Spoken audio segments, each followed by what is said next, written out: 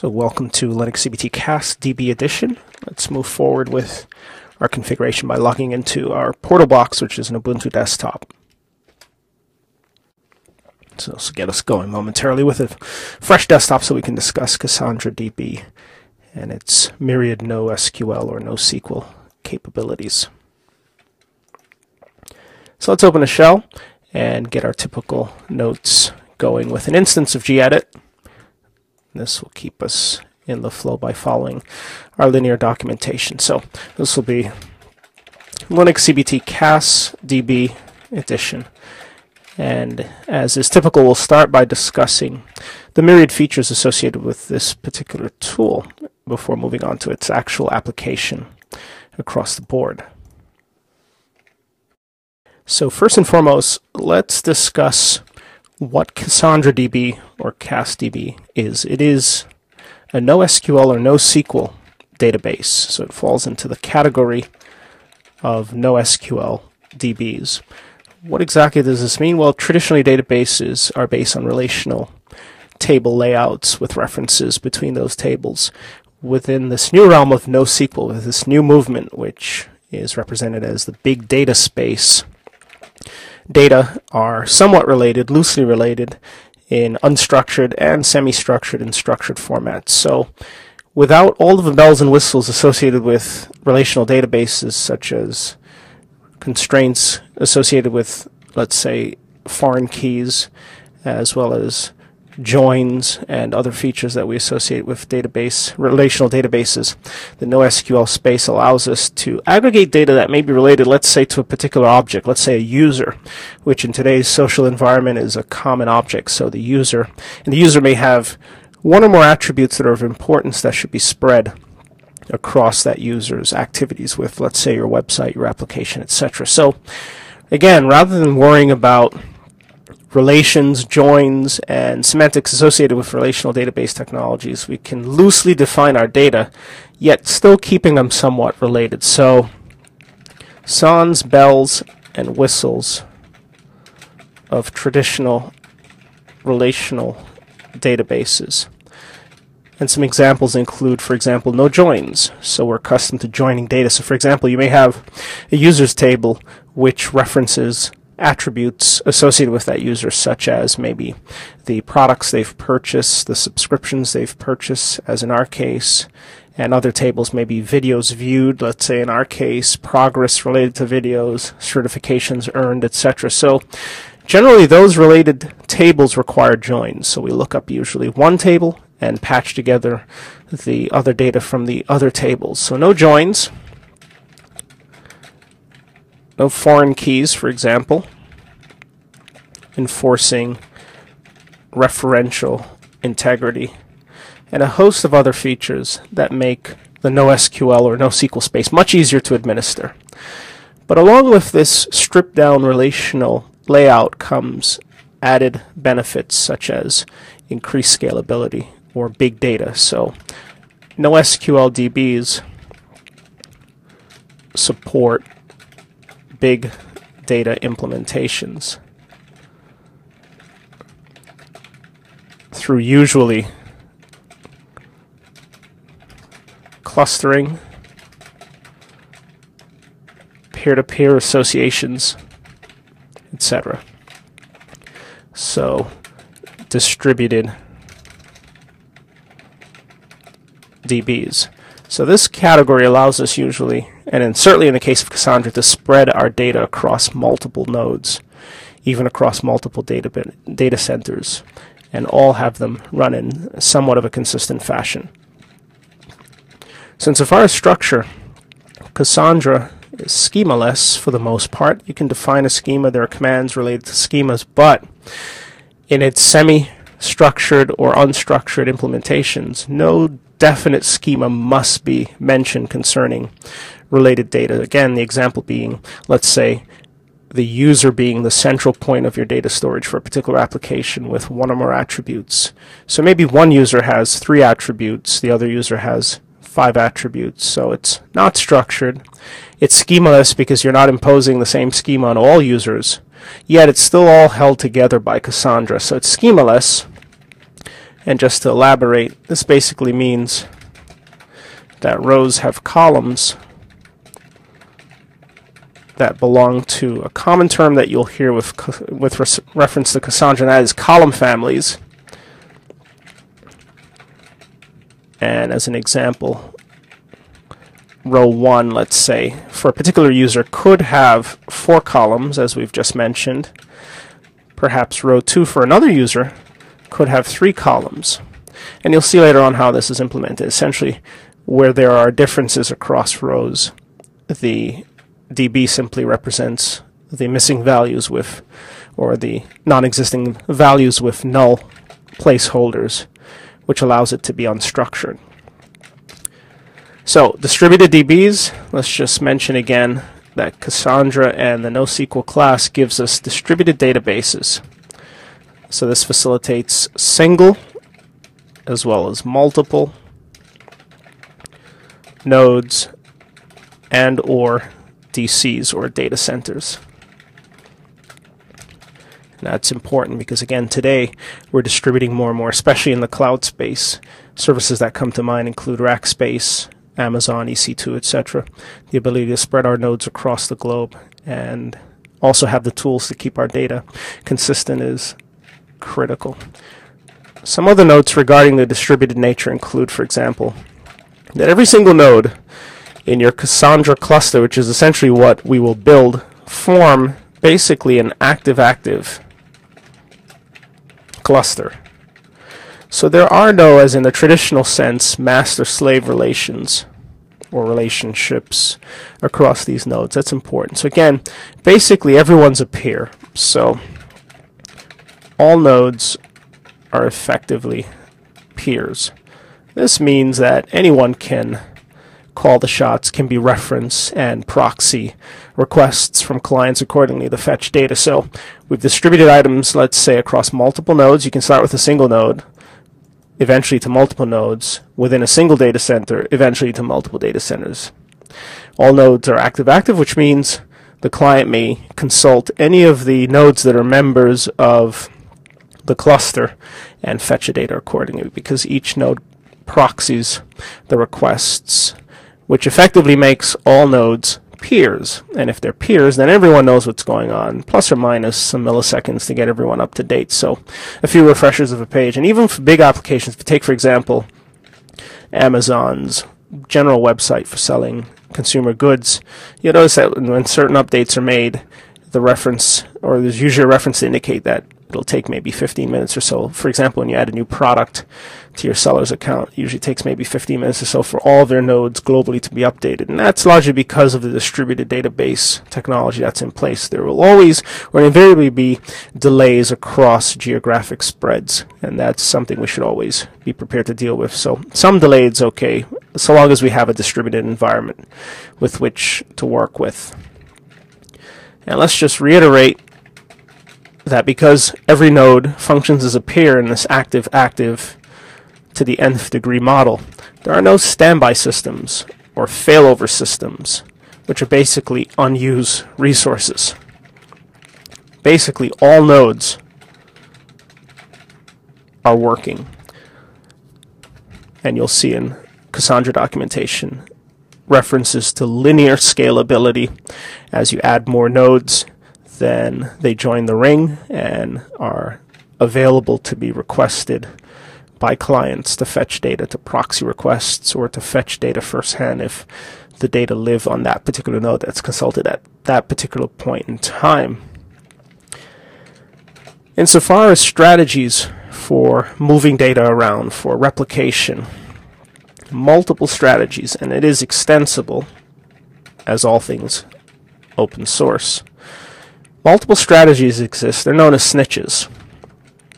And these snitches are used to organize the cluster workloads. And they depend largely on your topology, the way you've laid out your Cassandra nodes. So various strategies. So usually simple strategy is usually the default, which pertains to a single data center. But there are strategies, for example, for dealing with, say, EC2. So let's list some examples. Simple. This is like a single data center which is good for starters, which we'll use in for the bulk of our studies for our intensive purposes.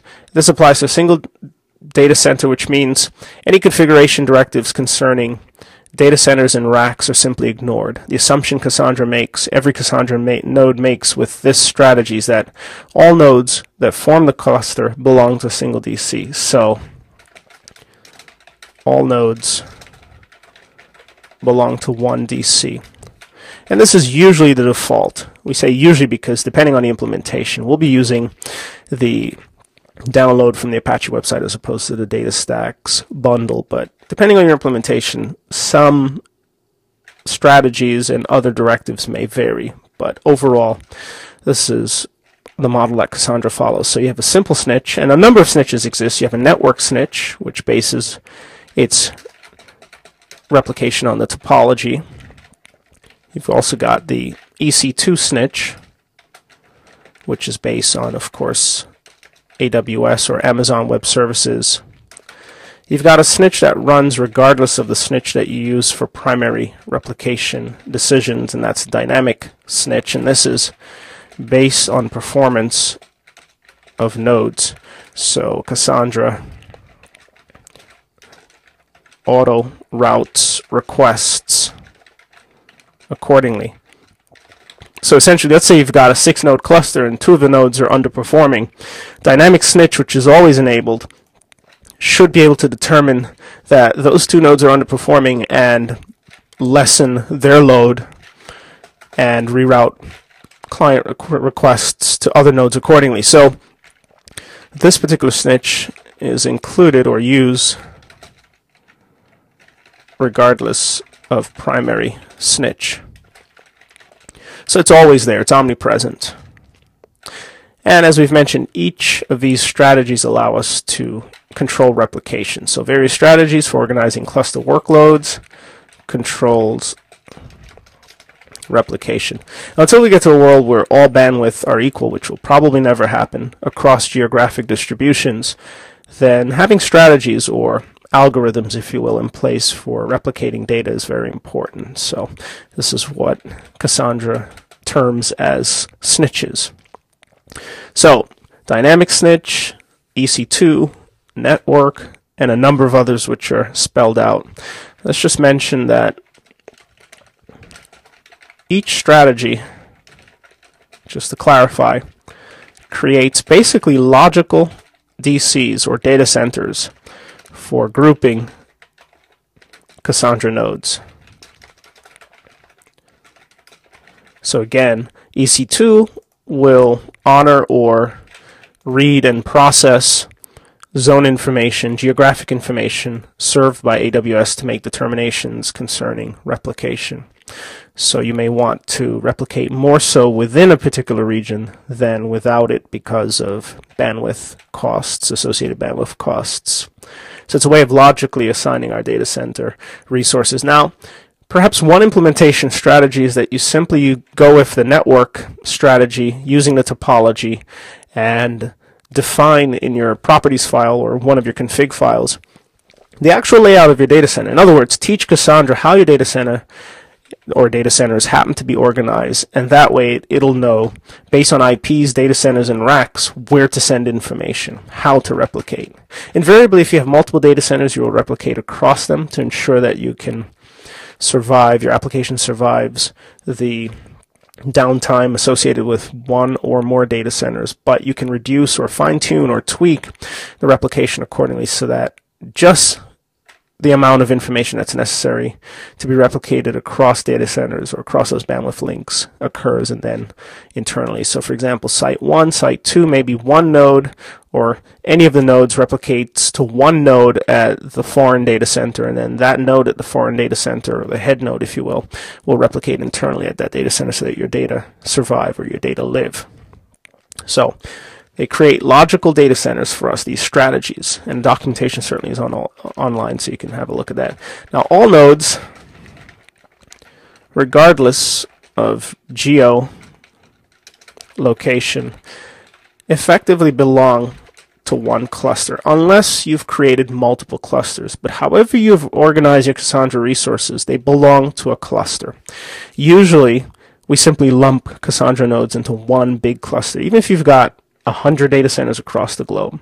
One data center, and then within that particular, or one cluster across multiple data centers, and then within that particular configuration, we can provision various key spaces or databases, if you will, in RDBMS speak, and then replicate those databases according to geolocation, etc., and various strategies. But usually with Cassandra, we organize one huge cluster, and we join the various nodes to those clusters. And your clusters can run thousands or tens of thousands or infinitely scalable numbers of systems. So all nodes, regardless of geolocation, let's just note, maybe ideally belong to one cluster.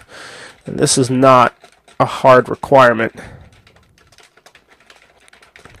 but it simplifies the configuration if you use one data center. So that means we must have a way of segmenting or partitioning data, and that's certainly the case with key spaces, which we'll talk about. So let's just continue to say that each cluster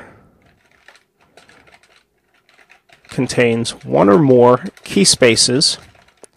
These are basically databases in relational database management terms, which contain one or more column families.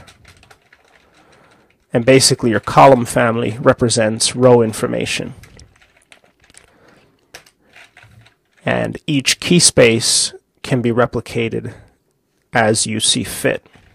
Now, before we get into some of the more technical replication related details, let's talk some more about some of the other features, the topical features. So Cassandra facilitates, the reason why you want to consider using it, the rapid deployment of DB information or databases.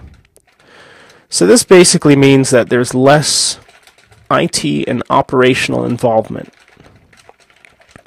And that is because so long as your developers have access to systems with which they can run Cassandra, which assumes the resources are there, then they can aggregate these resources across the systems and build a distributed database in record time, and even produce production applications without, for the most part, involving IT. So long as development has web space published to the net and internal systems they can aggregate, then they can build a Cassandra distributed database. So let's just note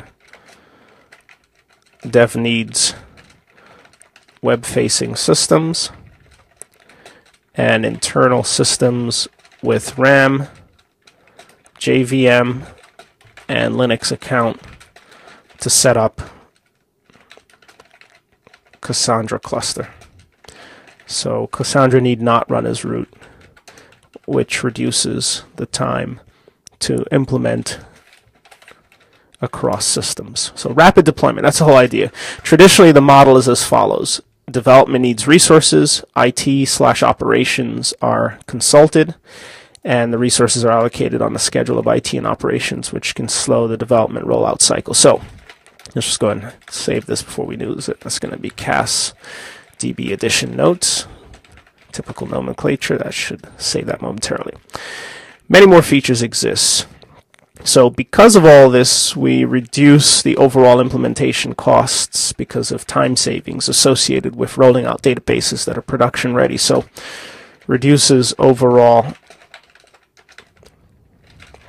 implementation costs compared with traditional SQL RDBMSs. And that is because, again, with traditional databases, IT and operations must be included or involved to provision the resources. Even with virtualization, for example, so the development team needs maybe 500 gigs, a terabyte database space within which to store application data. So IT operations are consulted. IT is consulted to find the resources on the wire, provision the instance, ensure that storage is available, perhaps ensure that clustering is available so the data are redundant, perhaps across the SQL cluster, let's say using Oracle or otherwise. And then operations gets involved to provision maybe some defaults that are specific to the business, and then turn it over to development. That's your typical organizational rollout, big and small. With Cassandra, the developer's in full control, so the time's reduced. In fact, developers need not notify IT/operations unless you're really streamlined and or they're simply courteous and like to ensure that certain checks are put in place, such as firewalling, operational stamps, such as structures, etc. Maybe updating logbooks, etc. So it reduces the overall implementation costs associated. Insofar as storage, Cassandra stores traditional key value pairs and then some. So it is a key value store, which means a key such as a username, such as, let's say, linuxcbt at linuxcbt.internal may have one or more attributes, meaning fields which make up column families. And that's certainly key value representation, but it goes beyond that. So it extends simple key value pairs with the notion of column families. So column families essentially represent rows.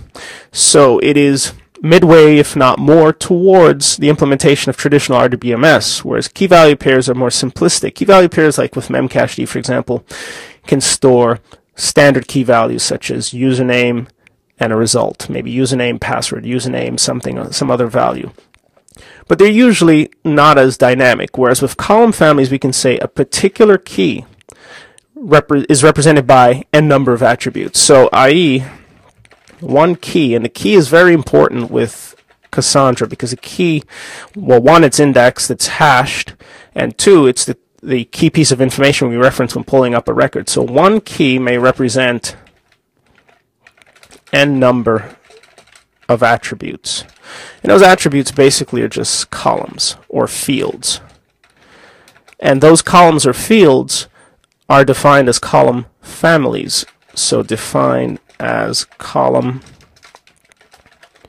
families, and we'll remove the single quotes from it. We just want to include single quotes to ensure that we understand that this is the way it's referenced within the Cassandra documentation, that this notion of column families persists. It's the key differentiator between Cassandra and, say, memcached or some other key value store such as Berkeley DB, in that not only are we relegated to, or we are not only relegated, that is, to a key and a value, but a key and many values. So key, n number of attributes or values. So columns, fields, values. And this distinguishes Cassandra. So long as we keep the keys unique. So note,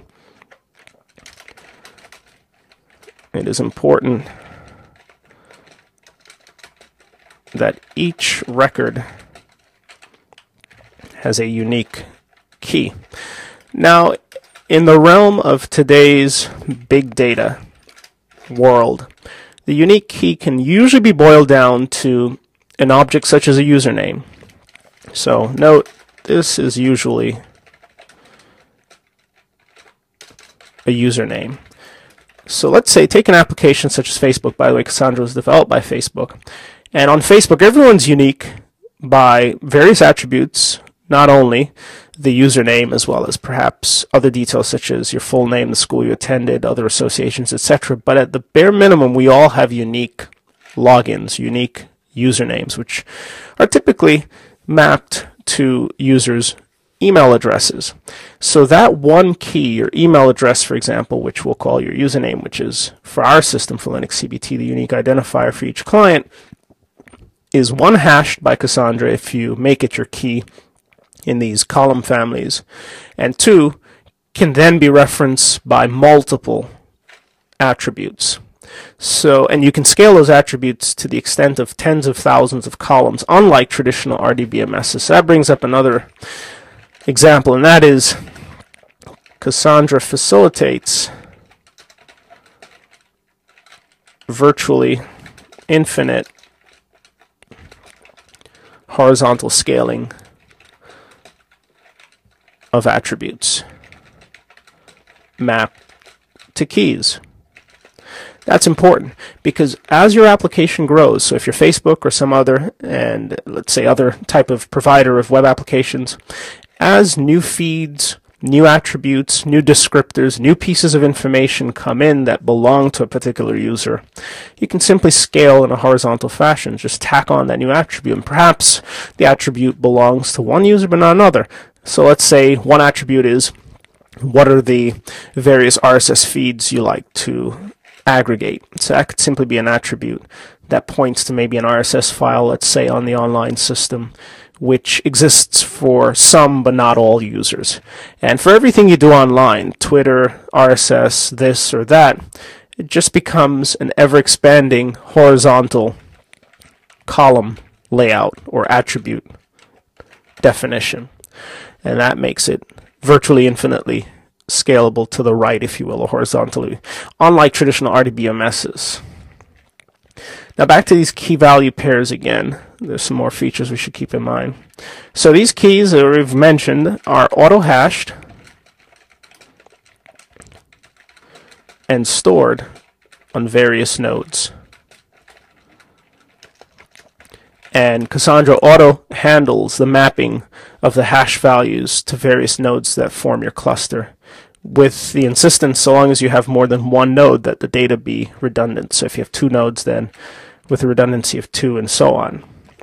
So the auto-hashing takes place, and that means when a client, any client, it could be PHP, Python, or just using the standard Cassandra clients, as we'll do over our brief look at Cassandra, will be able to query any of the nodes in the cluster, and that node that the client's currently connected to will be able to determine where the data live in the cluster. So it could be on some other node, perhaps in a different data center.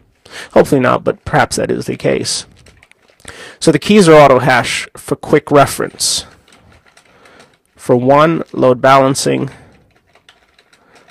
and quick reference. This facilitates that linear scalability. So we don't lump all the keys on one system and just do a duplicate, which is the case with clustering of RDBMSs. They're spread in an intelligent fashion now. With older versions of Cassandra, this had to be done in some sort of a manual fashion.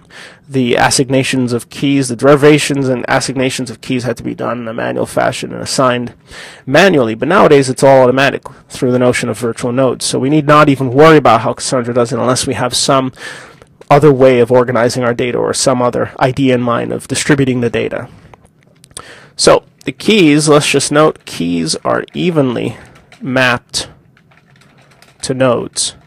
And this happens, let's say with memcached, for example, as a way of caching information, key information, row information. So they're mapped and stored in memory, by the way, with, of course, a disk backup.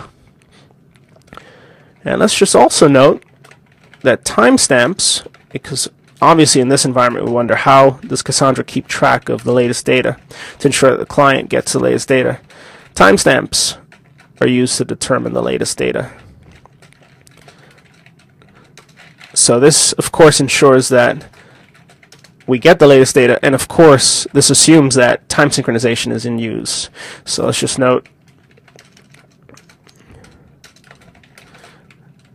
timestamp resolution of data heavily depends on time synchronization across nodes. And it doesn't matter if the nodes are geographically dispersed in different time zones. So long as you keep them synced, the references can be made based on GMT rather easily. The presentation is merely local. So data are stored in, again, just to reiterate, column families, and each of which can be segregated as needed.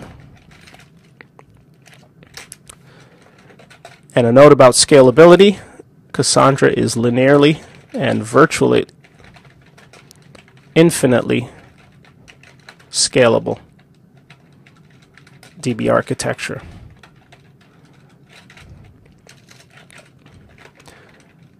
And that's because of its horizontal nature, that is, because of horizontal scaling.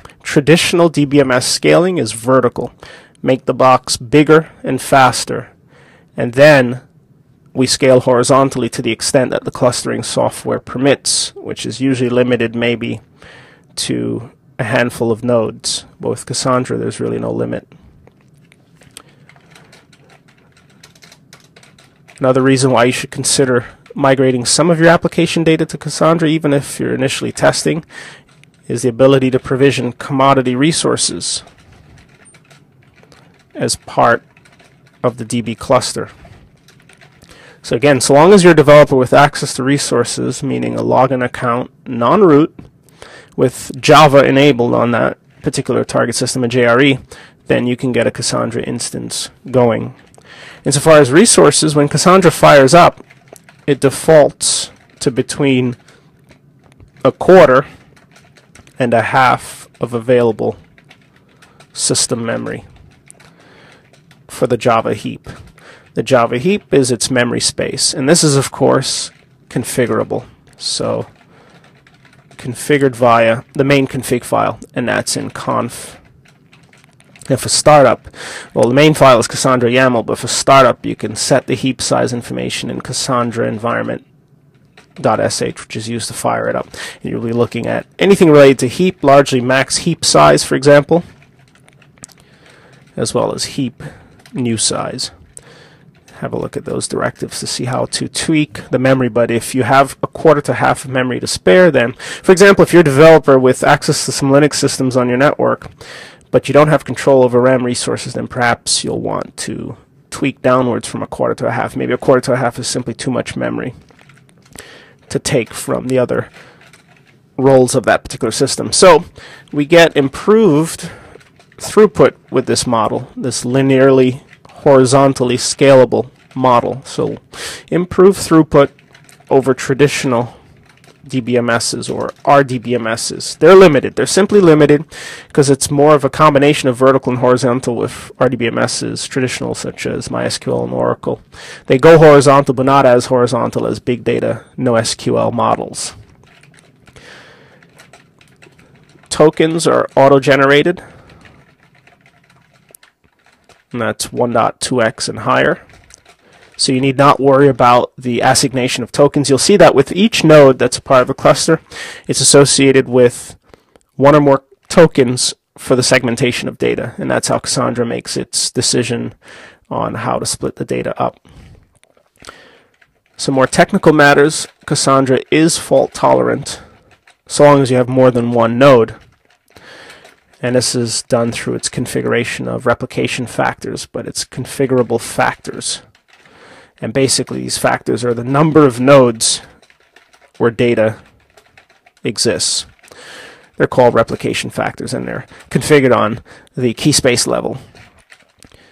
And there's also a notion of consistency levels with respect to reads and writes and so on, but it is fault tolerant so long as you have, so note, providing more than one node exists and replication factor is greater than or equal to 2, meaning your data exists in more than one location, at least 2 locations. Then you can literally power off one box or interrupt it abruptly, and your data will continue. Your client should not notice the difference in access to service. So this means that with this model, there are no SPOFs or single points of failure, as is the case with traditional DBMSs, and certainly we give up some flexibility such as the referential integrity, join, so on and so forth, so depth in data. But for today's web applications, that much depth isn't necessarily necessary. And again, this is due to data replication across nodes. And remember, when you're dealing with Cassandra, you're thinking about problems concerning how to aggregate considerable amounts of data across perhaps a considerable number of nodes, perhaps across numbers of data centers. So when you find yourself in a position where you have to architect data storage needs for an application that must be fault tolerant across maybe more than one node, more than one data center, more than one geographic region, then you're looking at NoSQL classes of database storage systems, and this is where Cassandra is considered the creme de la creme.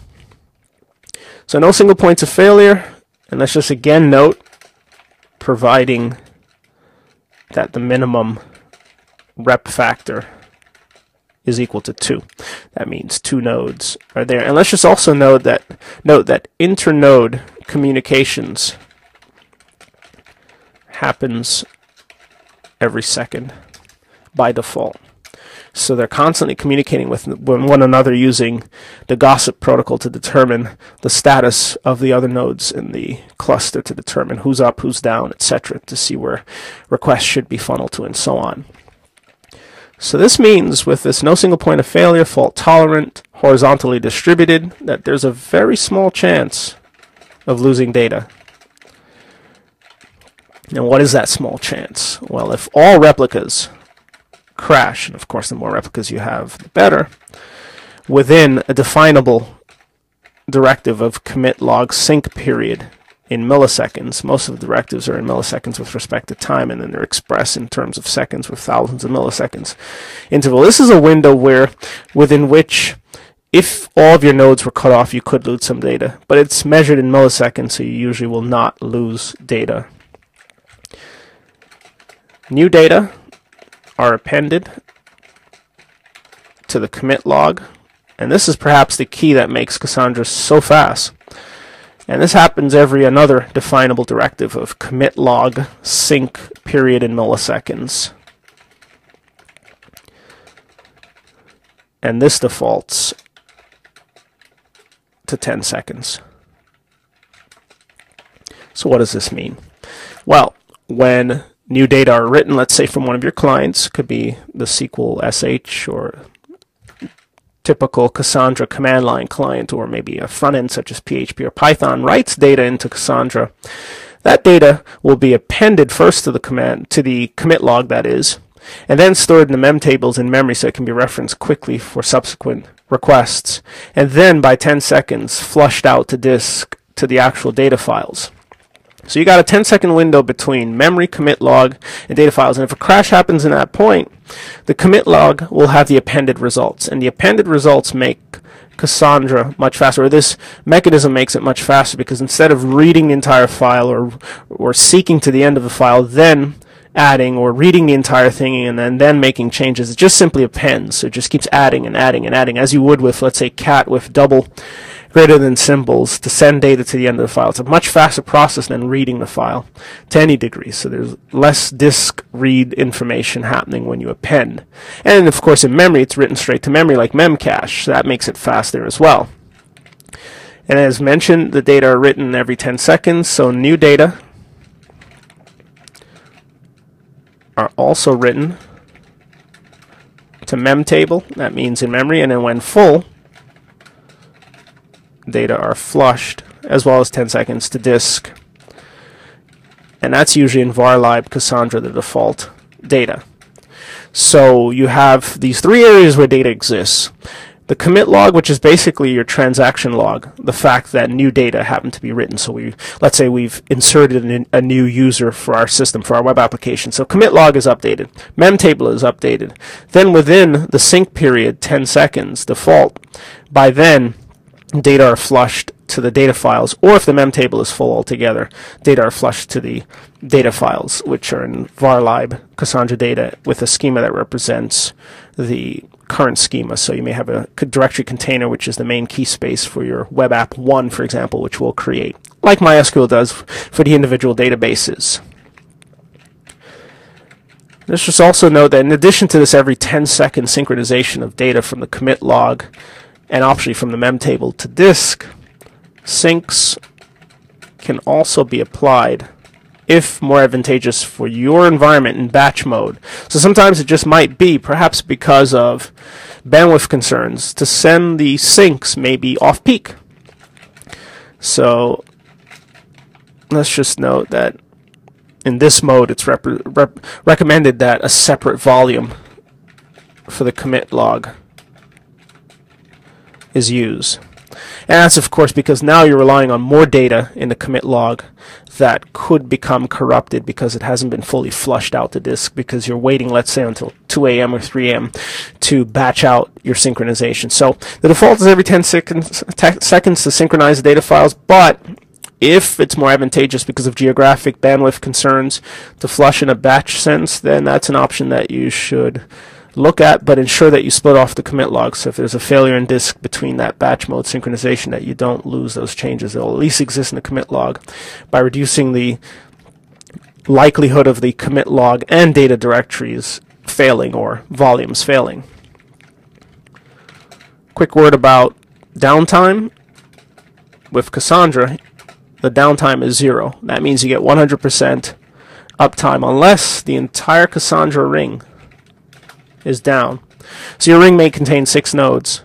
4 may fail, and if your default replication factor is 2, your data still exists on those 2 nodes, providing, of course, they have enough storage to facilitate the data, which is, of course, a recommendation that you at least specify a minimum storage per node that joins the ring to cover all your data needs across the failures for that particular configuration. So it's not always possible. Let's say you have maybe 100 terabytes worth of data, but not 100 terabytes per node. Then, of course, your replication factor should be much more than 2 or 3 to ensure that those 100 terabytes worth of data are spread accordingly across all of the nodes. So that's a concern as well. We get data center or DC fault tolerance. Again, these sorts of features are traditionally very expensive in the RDBMS realm, but with Cassandra it's free, and of course you can use the commercially supported version. So this is, of course, the ability to spread data sets across physical data centers. So if you are a big data provider, you could be government, you should be looking at, if you haven't already or have not already, be looking at Cassandra and just laying these out. You already presumably have access to data center resources, so spread your data across the data centers. Just put a JVM with Cassandra account on each Linux system, and spread this thing out across all your data centers. Now, for those who don't want to give up RDBMSs, Cassandra complements and scales traditional RDBMS implementation. So what you'll find is that the world hasn't given up on RDBMSs. This is the default way in which we store data. We use it. Everyone uses it. But what you'll find is that Cassandra excels at these different types of configurations where you need to scale horizontally, either the data structure itself, the column families, and or the actual locations of your data. RDBMSs are used largely where you have, let's say, relations that are complex, joins, which bring together those relations, referential integrity, app constraints. Maybe there isn't a client for your application to connect to Cassandra, but that should be forthcoming. Cassandra and NoSQL implementations that are similar are used where relations are less complex. So take, again, an online system such as Facebook or Google or otherwise. In that world, you think things must be complex because there's so much for every service, from what you're reading through your RSS XML or your RSS feeds to your various friends in your circles, to the various friends on Facebook and the different feeds that you're a part of and groups and so on. It looks complex, but it really isn't. It's, again, everything's tied to a user, and a user just simply has n number of attributes, and maybe those attributes jump key spaces. So maybe one attribute is an RSS, or the fact that you do use RSS, and then that RSS attribute looks up another key space in another Cassandra cluster or within the same Cassandra cluster, which enumerates all of the various RSSs, so you can infinitely continue to scale. Now let's just include as another feature that Cassandra improves the performance. So improved performance over RDBMS via extensive caching. And this is provided in 2 forms. The ability to cache keys, which is enabled by default, and the ability to cache entire rows. And of course, this is memory expensive and extensive. Default enabled for keys. So you can cache keys. Let's say the key is your username, and that particular username is auto-hashed, auto-cached. Cassandra knows immediately where to find it. It's on node number 4 in the first data center. Or you can cache the entire row. So in addition to the key, username, the n number of attributes are all in memory and quickly available. And this is, again, like memcache, where you cache the entire row. Memcache, of course, by default doesn't store the data in a persistent fashion unless you use memcache DB or a third-party means of storing memcache data. Let's just also note that failed nodes are auto-synced when rejoined to the cluster with minimal effort. So within a particular threshold, usually a couple hours, no problem, just bring the node back online. It'll eventually catch up. Without that particular range, let's say outside of the 3 hours or so, or whatever you've tweaked the sync area to be, its default 3 hours. Then you have to do a little work to get it up to speed, but it's not much whatsoever, so you can get it back.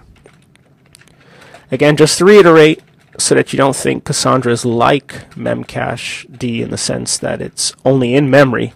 So unlike memcache D, which we also use and love, data persists within Cassandra because it's committed to permanent storage regularly. And by regularly, we mean, of course, every 10 seconds. So every 10 seconds by default, or batch mode, or memtables full. These are your 3 conditions where data will be written to disk, certainly every 10 seconds, written to disk, certainly in memory, and certainly in the commit log. So if there's a gap between the commit log and a failure that prevented or caused the gap preventing Cassandra to write to disk, then the commit log will be retroactively reclaimed, and as a consequence, the updates will be written accordingly. There are various client libraries, so don't think this is an only open source affair or just 1 or 2 tools. For example, Python, which is ubiquitous, it's Picasa or Picasa, Ruby, PHP, which is PHP Casa, and a host of other clients. Just consult online to see what clients are available at the Apache Foundation. Certainly there's commercial support, third-party support, that is, and perhaps the most prominent is DataStax. And DataStax, just to give them their due credit, provides community, which is of course free, open source, and enterprise grade Cassandra bundles. So what we'll be looking at is the raw bundle from Apache. Typically we look at package bundles, but we're not looking at Cassandra initially in an in-depth fashion. We're looking at it topically by pulling it off the Apache website, looking at some of the features, getting some things to work, just to warm you up to this world of not necessarily big data, but clustering, data clustering. And then once you have a feel for Cassandra, everything else is an overlay. So for example, DataStax Community Edition, which is free, bundles the latest Cassandra for your platform, let's say Red Hat, Ubuntu, Debian, CentOS, etc., SUSE. And then once you've got it there, you'll see that the Ops Center overlay calls the very same tools that we will have used in our cursory study or glance of Cassandra. So again, this notion of big data, it's just peer-to-peer networking, the ability to spread data across many commodity systems. Linux is famous for this. This is what it's all about, spreading things all over the place, peer-to-peer sharing of music, files, videos, this and that. This is what it's about, spreading commodity systems across perhaps the cloud, and scaling your data to ensure that you never lose your data. So that said, let's take a deeper look across our systems, see what the architecture looks like, and start setting up Cassandra.